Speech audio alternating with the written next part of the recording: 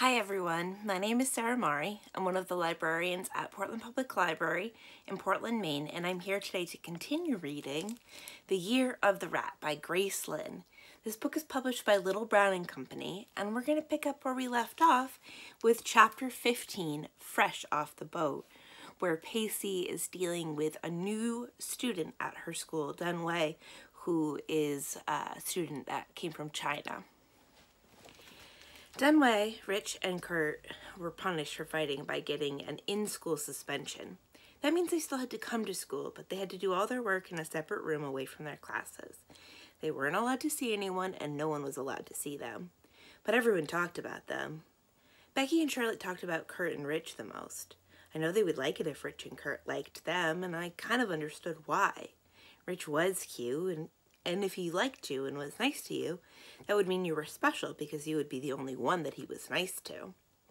Somehow, him being mean to everyone else except for you would make you special.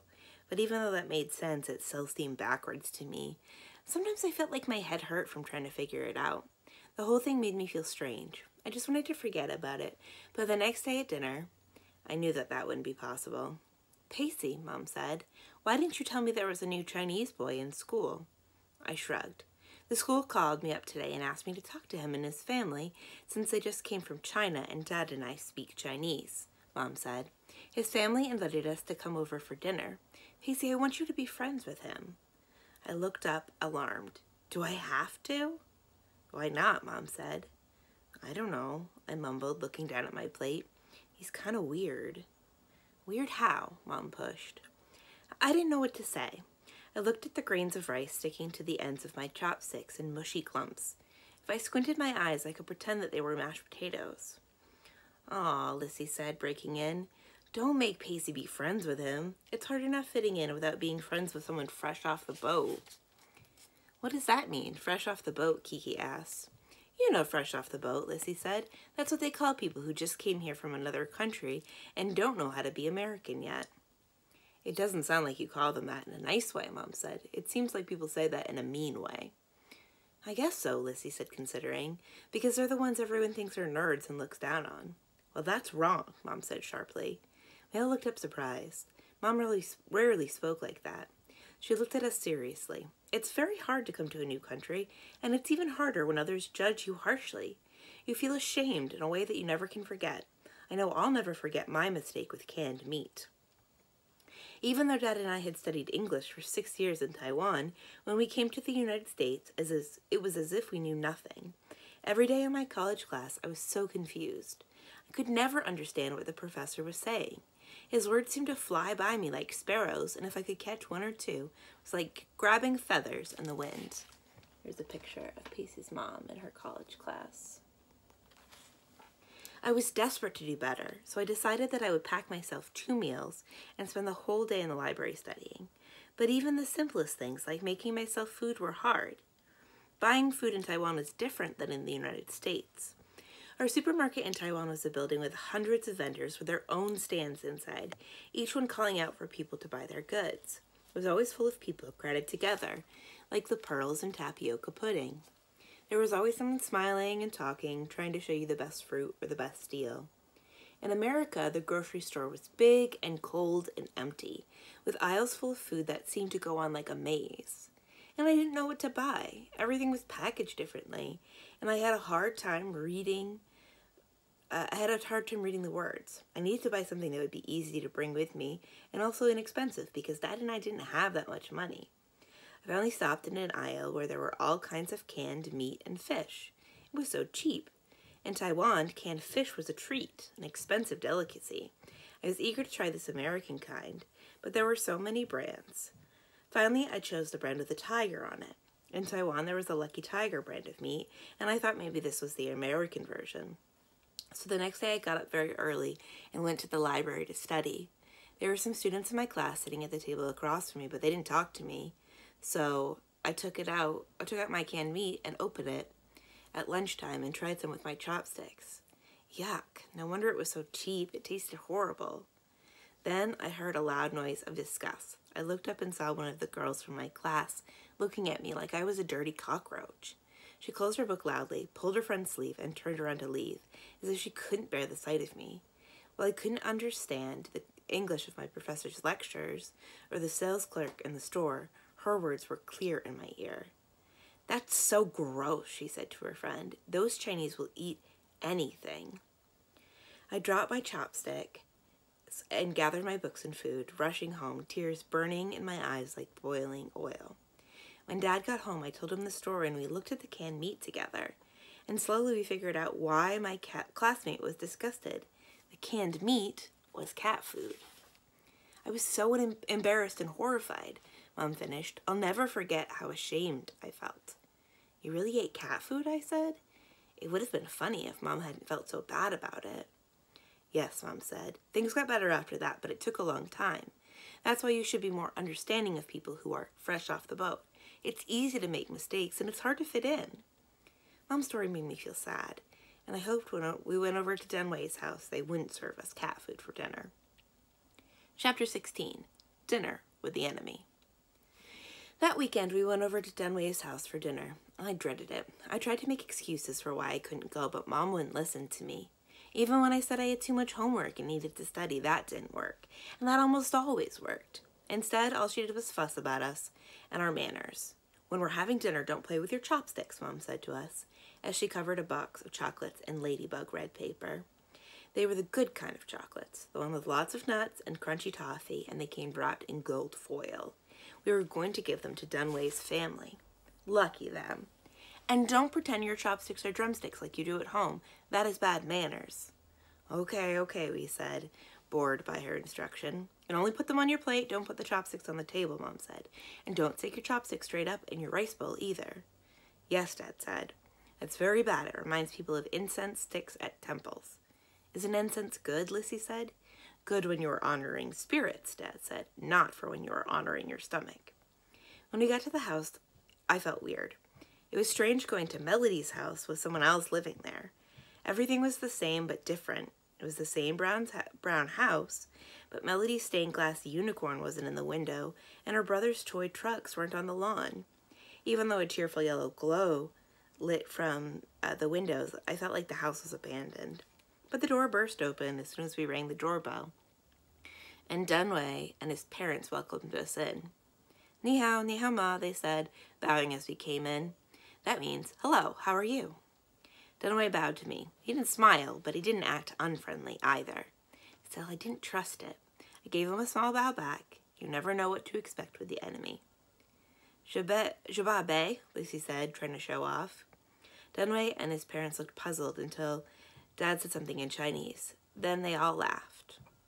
"What's so funny?" Lucy asked. "You just got things confused," Mom said. Je ba is Taiwanese, not Chinese. The Lus didn't know what you were saying. Mrs. Lu pushed us towards the dining room, through the kitchen. Everything was different from when Melody lived here. All of Melody's stickers had been scraped off the cabinets, and the dog magnets we used to play with on the refrigerator were gone. And right near the stove, above the dull metal wok and knife, was a blade sharpened like a brick. A red picture hung. It was a printed picture of a Chinese man from ancient times. Underneath what I thought was a helmet with wings, he had a large white and pinkish purple face. Later, Mom told me that this was a picture of the kitchen god, a Chinese god that watched over the family. I could believe that. I felt like his black eyes were watching me the whole time. I hurried into the living room to get away from them. The dining table was covered with food. There was fried shrimp with Salt Lake crystals, dandelion yellow-stained chicken stuffed with rice, light brown pork buns, stir-fried vegetables and noodles, a fish with mushrooms and meat, a moon-colored soup, cotton white steamed rice, and corn on the cob. Corn on the cob, I was surprised. I couldn't help giggling a little. It seemed so out of place on the table full of Chinese food. That's funny. I like corn on the cob, Lizzie said quickly. I could tell she was afraid I was being rude. We eat it all the time in the summer. Yes, Mrs. Lu said and nodded at her. In China, too. Really? I said. I thought corn on the cob was American. But we eat it in China, too, Mr. Lu told me. People sell it on the street, like hot dogs. Yes, Mom said. They do that in Taiwan, too. Really? I said. It seemed so strange to think that Chinese and Taiwanese people ate food that I thought was completely American, but I was still glad to eat it. And that's what I did all through dinner. The parents talked and laughed in Chinese, so all Lissy, Kiki, and I did was eat, since we didn't understand any of it. Dunway didn't say much. Once or twice Lissy tried to say something to him, but he just shook his head. He couldn't understand us either. Dunway, Mr. Liu said to him once, try to speak English. Dunway just looked at his plate, and Mr. Liu said something to Mom and Dad in Chinese. They made sympathetic noises, and we knew they were talking about Dunway. He knew so, too, because his scowl was like the black ink of a squid, dark and hostile. For a moment I was scared. It looked like the enemy was going to attack. Here's a picture of Dunway scowling. But Mr. Liu said, why don't you kids go to the other room? We rented some movies that you can watch. The blackness on Dunway's face cleared away as we left the table. We went to the living room, which used to be Melody's dad's office. Dunway took out the movies and held them out to me. I chose the one about a superhero. We'd seen it already, but I didn't mind seeing it again. I wondered how Dunway would like it, considering he couldn't understand what they were saying. But he seemed to enjoy it. He laughed at all the funny parts with us. Maybe he knew more English than he let on. Anyway, by the time the superhero had destroyed the evil monster robot, it was time to go home. Dunway got our coats, and the Liu family bowed as we thanked them and said goodbye. As we got into the car, I yawned because I was full and tired and ready for bed. Dinner with Dunway and his family hadn't been that bad after all. In fact, for the enemy, they seemed a lot like us. Chapter 17, Birthday. Spring and summer were now blending together. The ground was no longer a mix of seaweed-colored grass and mud that felt like wet tea leaves at the bottom of a cup. The gray rain stopped, and white clouds dotted the sky. It was May, and that meant my birthday was coming. Mom said that in Taiwan, they didn't have birthday parties for kids, only for adults, so I knew I had to pay attention to make sure we did everything right. For my birthday this year, we were going to see a play. The high school drama club was putting on a play called Anne of the Thousand Days, which was about the Queen of England a long time ago. All the girls in my class were going to come over to my house for cake and presents, and then Mom was going to drive us to the high school to see the play. I felt like it was the right way to have my party since I was getting too old to have a party where we played games. Even though I knew I could make my own invitations better than the ones that they had at the store, I bought the ones with balloons on them and sent those. Mom tried to help by buying a cookbook that had recipes for cakes and cookies, but I knew it was too risky to have her make something. She never baked American things, just Chinese food like steamed buns and taro tapioca. In fact, the only time Mom used her cake tin is when she made lo bako, a salty radish cake that you fried. Here's a picture of Mom's radish cake. You fried and ate with soy sauce, and I couldn't have that at my party. So instead we ordered a cake from Hemstraat's Bakery. It had blue flowers and Happy Birthday Grace written in matching icing on the top. I wanted everything to be perfect. And it looked like I was going to get my wish. Mom got soda, caramel corn, potato chips, and every girl that was invited came, except, of course, Melody. You know how Anne of a Thousand Days is supposed to be a love story about the King and Queen of England, Becky asked? Heather Smale, the girl that plays Anne, and David Williams, the boy who plays King, are boyfriend and girlfriend in real life. Oh, that's so cute, Charlotte said. They're perfect together. They're both blonde and tall. No wonder they got those parts. They're the cutest couple in the high school. Who would you think would be the cutest couple in our grade? One of the girls asked. Well, you and Jerry Lucelli would be cute, Charlotte said. You both have curly brown hair. You and Rich would be really cute, Becky told Charlotte. You both have the cutest smiles. All the girls started giggling, and we began pairing up everyone in our grade.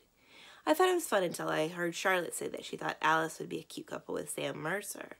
I liked Sam. I wanted him to be a cute couple with me. Who do you think that I would be a cute couple with? I asked. I don't know, Charlotte said. Maybe Dumway? Dumway? Charlotte, don't say that, Becky said. That's not nice. Who would want to be a couple with Dumway? No, I was only saying that because you're both Chinese, Charlotte protested. It's hard to match you in a cute couple. You don't fit anyone else.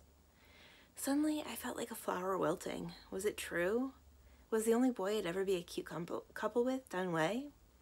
Would no one else ever like me because I was Chinese? And I wasn't even really Chinese either. It wasn't fair. I felt angry. Angry at Charlotte for saying it, angry at Dunway for being fresh off the boat, and angry at myself because I was Taiwanese. Suddenly, I didn't want to party anymore. I just wanted everyone to go away. "Happy birthday," Mom sang as she came through the door with my cake. It was all lit up and everyone joined the song. Even though everyone was smiling and laughing, I felt like crying.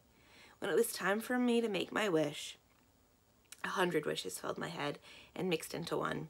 I wished for the party to be over, for Dunway to have not come to my school, for Melody to not have moved, and for me to not be Chinese or Taiwanese.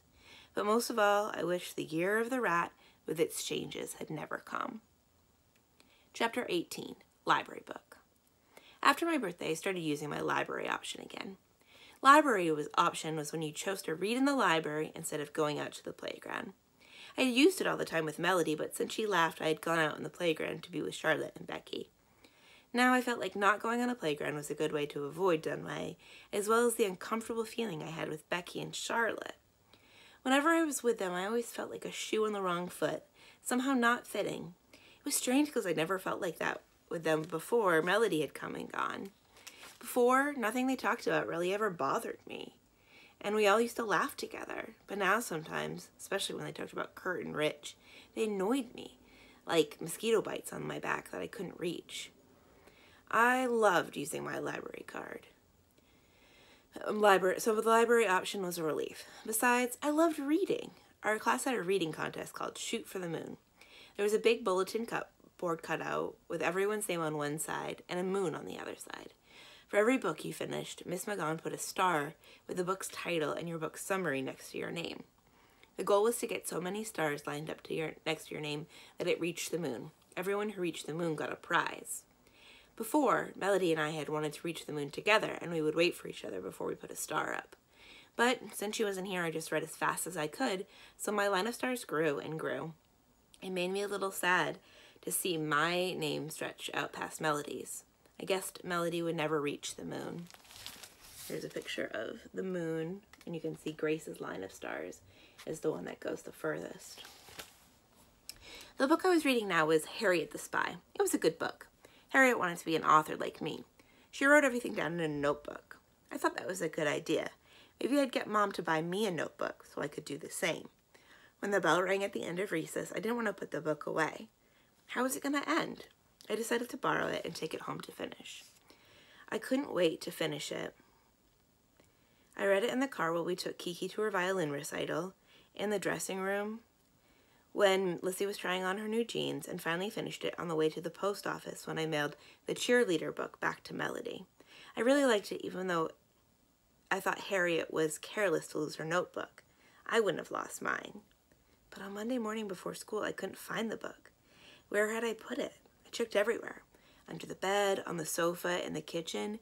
It wasn't in any of those places. Where was it? A day passed, then a week, then another, and still I couldn't find it. And then one day, Mrs. McGon handed me a pink slip of paper. It was an overdue notice. It said Harriet the Spy had to be returned immediately. What was I going to do? I was so worried I stopped using my library option because I was afraid our librarian, Mrs. McCurdy, would ask me about the book. When I showed Mom my overdue notice, she shook her head. "I told you I wouldn't clean your room anymore," she said. "You're old enough to take care of yourself. I'm sure it's somewhere in there. It's a mess." I didn't think my room was a mess. I thought it was cozy, just like a mouse's nest or a squirrel's hole before winter. But maybe Mom was right, and it was in there somewhere. I spent the whole night cleaning and organizing. By the time I was done, I had found a box of pink, green, and blue colored erasers that smelled like candy, my glitter unicorn stickers, my silver star bicycle belt, and my socks with the dogs on them, but no book. After I got my second overdue notice, Mom said that she would look for me. So all day when I was in school, Mom cleaned and searched the house. No luck. "You probably dropped it somewhere," Mom said. "The only thing that you can do is tell the library that you lost it." I didn't want to do that. What if Mrs. McCurdy yelled at me? Would Miss McGon take down my stars, saying that I didn't deserve to reach the moon because I'd lost a book? I probably would never be allowed to take a book out of the library again. But I had to. The next morning, I received my third overdue notice. It said, "Please see Mrs. McCurdy immediately," and red ink in the bottom. I gulped. At the library, Mrs. McCurdy looked at me from behind her glasses. "Grace," she said crisply, Harriet the Spy is over a month overdue. Holly Honchel in Mrs. Robertson's class have been waiting for it. I stammered. I lost the book. Oh dear, Mrs. McCurdy said. Are you sure? I nodded. Well, she said, I'm afraid you'll have to pay the library to get a new one. How much will it cost? I asked. Miss McCarty started to type some letters onto the computer. $10.85. $10.85? That was a lot of money. 2 years ago, I won 4th place in a book contest and won $400. I guessed I would have to take the money from that. When I got home, Mom counted my money for me. I only had $11.40 left for my prize. I used to be rich, I said. What happened? You spent it, Mom said, remember? You bought a new bike. You and Melody went to the state fair, the bookstore, the art store. It all adds up. I guess it did. The next day I paid for my book, and during library option, instead of reading, I figured out how much money I had left. I had only 55 cents. That wasn't a lot of money at all. I wasn't rich anymore. Now I was poor. A sad feeling came over me, like gray rain on my birthday. I was so unlucky. When I got home, there was a package waiting for me. It was from Melody. That made me feel better. I opened it up, and there was my lost library book. I couldn't believe it. That's where the book had been the whole time. I must have mailed it to her by mistake when I sent her the cheerleaders book, and she had read it too. I wonder if Miss McGunn would add a new star next to Melody's name. And then there's a letter from Melody. It says, Dear Pacey, I got the cheerleaders books. Thanks. After I'm done reading them again, I'll send them back. I also read Harriet the Spy. You sent it to me with the cheerleaders books. It was a good book. I thought it was too bad that she lost her notebook and all her friends got mad at her, though. Anyway, when I got to the end, I saw the library sticker, and I think that you sent me the book by mistake. So I'm sending it back before I send the cheerleaders books. I hope you don't get in trouble for sending me the book. It's hot here in California. You're having a water shortage, which means that I can't take long showers. I will tell you about it later. How's Sam Mercer? Your friend, Melody. Chapter 19, Bad Grade. Even though I had found my library book, I still felt like my tiger luck had left me, because when Miss McGunn handed Charlotte, Becky, and me our grades on the Viking project, we got a C+. That was the lowest grade I ever got. What would Mom and Dad say? Miss McGunn wrote on our paper, the candy boat was very cute, but it didn't show me what you knew about the Vikings. Also, it didn't look like there was enough work done for a 3-person project. Are your parents going to get mad at you for not getting an A? Charlotte said when she saw my face. You always get A. They shouldn't get mad because you got a bad grade once. That was true. And the more that I thought about it, the more that I began to think that Charlotte was right. Mom and Dad were too picky. One bad grade was not a big deal. Unfortunately, Mom didn't think that way at all. When I told her about my grade, because Dad wasn't home yet, she looked at me very seriously. I knew I was in trouble. You got a C, Mom said? That's not very good. What happened? I don't know, I said defensively. Miss McGunn just gave me one. There must be a reason, Mom said. You should have done much better. I don't know why you think it's such a big deal, I burst out. Everyone gets bad grades in my class. I don't always have to get A's. It's not about the grade, Mom said. Tell the truth. Did you do the best that you could on the project? I wanted to say yes, but I thought about all the times I went over to Becky's house. We were supposed to be working on the project, but most of the time they just talked about Kurt and Rich while I ate candy. We didn't really work that hard on the project at all. I don't care about the grade, Mom said, if you worked your hardest and put your effort into it. You do too care about the grade, I argued. What if I didn't work at all and got an A? You wouldn't say anything then. Pacey, Mom said, you're not looking at this the right way. I do want you to get good grades in school and do well in school, but not for me, for you. I want you to grow up and be able to do whatever you want. Getting good grades and learning things is the key to any door you want to open in your future. If you don't try your best, you're hurting yourself the most. This made me think. Mom talking about doors reminded me about how being an author and an illustrator was a cold door. Was getting good grades the key to opening it? Even though I wasn't sure if I wanted to go through the cold door, I still wanted to be able to open it. Could always change my mind after the door was open. But if it was locked, I wouldn't even get the choice. Still, I didn't want to admit that Mom was right. Well, trying my best all the time is hard, I said. And if it's for me, and then I don't mind getting a bad grade once in a while. Well, then I mind for you, Mom said, which is why I care about your grades. Maybe I care more about you than you care about yourself. And strangely, even though Mom said that in an angry voice, it made me feel kind of happy inside. Suddenly I realized that even if I was unlucky and my tiger luck left me, my mom never would, and that would never change. Am I going to be punished? I asked. Mom gave me a funny smile and sighed. She sat down next to me. Did I ever tell you about when I was punished for my bad grades? Mom asked. When I was your age, I was punished for my grades all the time.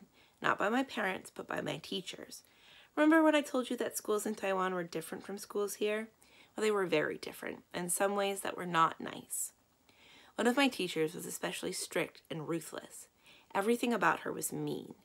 She looked like a witch, and when she smiled, it was like a dog baring its teeth to attack. Every morning, after test days, the teacher would call us up one by one and beat our hands with a stick. The number of questions we got wrong on the test was the number of times she'd beat us. One of my friends, Yan, lived in special fear of our teacher. Yan tried very hard, but whenever our test came, she could not pass. Every day I studied with her for hours trying to help her. I wish I were smart like you, she would say to me. I would do anything to be smarter. And she did try everything. She would sleep with her books and rewrite math problems over and over again, but it didn't seem to help. One day, the teacher surprised us by handing our test back to us without a beating. Jan and I looked at each other, hopeful that perhaps we would escape punishment, but we should have known better. Everyone who didn't have a perfect score, stand up, she barked after everyone received their paper. I want you to slap your face and keep slapping. We did as we were told. Harder, ye, she ordered out to a student who wasn't hitting herself with enough strength. Faster, Geely, she yelled at another. Only when our faces were as pink as lychee skin did she nod, grim and satisfied. Okay, she said, those with only one wrong answer can stop and sit down. And then she would wait another 2 minutes and let those with only 2 wrong answers sit down. And then after that, those with 3 wrong answers could sit down, and so on. When I was lucky enough to sit down, I watched in horror as Yan stood for what seemed like hours beating herself. Her face throbbed blood red from soreness and embarrassment as she was singled out as the stupidest in class. Yan's eyes shone with tears like a helpless dog about to be run over by a train. But when she looked at me, it wasn't a look for help. It was a look of yearning. I knew she wished that she could be like me, smart enough to remember the answers after studying, smart enough to answer questions correctly, smart enough to sit down. Even today, I can remember poor Yan's red face with her pathetic eyes burning. When I was promoted to the next grade with a different teacher, sometimes I would be tempted to not study as hard. But I would remember Yan and how hard she studied and how much she envied me, and I would feel ashamed. That's why it's very important that you always try your best, Mom said. Yan tried so hard but couldn't pass the test. She would have done anything to be able to get a good grade. For you to not get a good grade because you are lazy is shameful, and that, if anything, is what deserves punishment. That's horrible, I said. The police should have arrested that teacher. Things were different back then, Mom said. They're better now, but the same idea that you should work hard is still the same. I guess that since things were different, not all the changes were that bad. I was glad that Ms. McGon wasn't anything like Mom's old teacher. So will you promise to work harder, Mom said, and no more bad grades because of laziness? I agreed. Chapter 20. Clifford's American Wedding. The leaves and lawn sparkled green like emerald jewels, and our yellow school bus that dropped us off for the last time that year looked like a sunflower on the streets. School was finally over, summer was here, and that meant that we were going to Clifford's wedding. He was going to get married in Boston, Massachusetts, where his other grandparents lived. Our grandparents lived in Taiwan, but it was the other side of the family. I had never been to Boston before. Everyone said it was a good place to eat beans. I didn't know why, but even though I didn't like beans, I couldn't wait to go. Kiki was going to be a flower girl. I was jealous. Mom bought her a special white dress with lace that fluffed out, and she was going to carry a basket of flowers. It was almost as good as being a bride. The night before the wedding, we stayed at a hotel near Clifford's grandparents' house. It was fun staying at the hotel. The only bad thing about it was that I had to share a bed with Lissy. She kicked. In the morning, Mom rushed us to get ready for the wedding. We had to be there early since Kiki was the flower girl. Kiki got to wear her new flower girl dress, while Lissy and I had to wear our Chinese silk dresses with the tight collars. Lissy had grown so much that Mom brought her a new dress, too.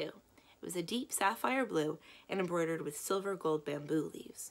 I didn't like my dress. It was bright green, the color of steamed broccoli, with gold dragons all over it. It was Lissy's old dress that she grew out of. She had picked it for the dragons especially, but I thought that the dragons should not be on my dress, and I think it was fair that I was the only one who had to wear an old dress to the wedding. My dress is old too, Mom said when I complained. Her dress was green-blue silk. That's not the same, I said. Yours doesn't count. Why not? Mom asked, laughing. Because you're Mom, I said. There's a picture of Kiki in her dress, and the hotel room, and Pacey in her dress. Lissy, Mom, Dad, and I went to go sit in the pews while Aunt Linda, Clifford's mother, pinned flowers onto Mom and Dad and rushed Kiki to the back for photographs. The church was full of people. Everyone was talking and laughing so fast that it sounded like hundreds of clicking chopsticks. I could barely hear the organ music playing. Suddenly, without warning, everyone quieted down. Clifford, who looked really funny in his tuxedo, his groomsmen and the priest had walked out and were standing at the altar. The lively organ music changed to slow, booming chords. The wedding was going to begin. First, Clifford's parents came down the aisle, and then Leanne's mother. Then Kiki and the other flower girl, Ting Ting, walked down the aisle. Kiki's mouth made a straight line, and she was clutching her basket so tightly that her knuckles were turning the same color as her dress. But she and Ting Ting made it to the altar without any problem. Of course, if there had been any problems, older cousin Hannah and the other bridesmaids in their gleaming gold dresses would have done something because they were walking right behind them. And then the music changed to a stately march and everyone stood up. Here came the bride. Leanne was so pretty. Her black hair was braided and curled on her head, and her dark eyes sparkled like the diamond ring on her hand. Her long veil covered her, and her dress was a waterfall of lace trailing behind her. I didn't know why she was marrying Goofy Clifford. She seemed much too pretty for him. When she got to the altar, Leanne and Clifford faced each other with the priest in between them. They smiled at each other like they had just eaten a warm egg custard on a cold day. And suddenly I realized once Clifford was married, he wouldn't just be our favorite cousin anymore. He'd be a grown-up. He'd be Leanne's husband with a house and a car like Uncle Leo. I sat straight up. Clifford was going to change right in front of me. But then the priest started talking in Taiwanese. He was marrying them in Taiwanese, and I couldn't understand a thing he was saying. I slumped down. This wasn't that much fun. I had to wear an old dress. I didn't get any flowers. No one wanted to take my photo. Now I couldn't understand the ceremony. Clifford was changing, and I wasn't part of it. Mom nudged me to sit up. I straightened up again and tried not to be rude. The dark wood of the pew was smooth and warm against my fingers. The light from the stained glass windows cast a glow on the guests, and our Chinese silk dresses shimmered. I watched a tear run down Aunt Lydia's cheek, leaving a trail of black from her makeup. She was smiling, though, so I knew they were what people called tears of joy. I always thought it was strange. I never cried when I was happy, but I guess this meant that Aunt Linda was happy about Clifford changing, so maybe this change wasn't all that bad either. The minister droned on and on. Finally, Leanne was talking, and then Clifford. This was it. It was almost official, and then it was. Clifford kissed Leanne, and everyone stood up and clapped and cheered. Clifford was married. Chapter 21. Clifford's Chinese Reception. After the church ceremony, we drove to a Chinese restaurant called China Pearl. Clifford had rented the whole restaurant for the whole evening. I guess he needed to because there were so many guests. Lissy, Kiki, and I followed Mom to the private room where Leanne was changing. All the women were helping. They clucked around Leanne like chickens waiting to be fed. "Hello," Leanne said to us as we came in. "I guess I'm your new cousin." Leanne spoke English like Mom. You could understand what she was saying, but she did have an accent. She was changing into a shining red Chinese dress. I knew red was the lucky color in China, so I wasn't surprised. It was the color of brilliant ruby. A gold and silver dragon and a bird were embroidered on it. "The bird is a phoenix," Leanne said when she saw me staring at her dress. "It's a tradition for Chinese weddings because a dragon symbolizes the groom and a phoenix symbolizes the bride." That made me wish even more that my dress didn't have dragons on it. I felt like dragons were for boys. From a leaf green silk covered box, Aunt Linda took out a fancy Chinese hairpin in the shape of a butterfly. The wings looked as if they were made of gold thread, and the green jade stones on them looked like shiny jelly beans. I almost wanted to taste them. "Who should fix Leanne's hair?" Aunt Linda said. "I'll do it," I said. I thought it'd be fun, and then I could be part of the wedding too. But everyone laughed. No, Cousin Hannah told me. It has to be a lucky adult woman, someone who has parents, a husband, and kids that are alive, happy, and healthy. It's so the woman's good luck will be passed on to the bride. Aunt Linda said, I think your mom should do it. Mom protested because she was nervous about fixing Leanne's hair. I don't want to make it ugly, she said. But everyone insisted. Just as Mom was putting the fragile butterfly in Leanne's hair, there was a loud knock at the door. Hello, Clifford called out. You better take care of this, Cousin Hannah said to Leanne's mother with a wink. As they left, Leanne and Aunt Lydia laughed as if there was a joke. Lissy and I looked at each other puzzled, so we went too, followed by Kiki, Ting Ting, and some other bridesmaid. You know you have to pay up if you want to see your bride, Cousin Hannah said to Clifford. What do you have for us? You're not really going to make me pay, are you? Clifford asked. That old tradition? Come on, let me in. Nope, Cousin Hannah said. We're waiting. At first I was surprised that Hannah was being so mean, but her eyes were twinkling and I could see that everyone was trying hard not to smile and laugh. This must have been the joke. Okay, Clifford said. Here's $9.99. $9.99, Cousin Hannah said. Are you crazy? Is that what your bride is worth to you? Hey, it's $9.99, Clifford said. I've tripled the lucky number. Why is 9 a lucky number? Lissy asked.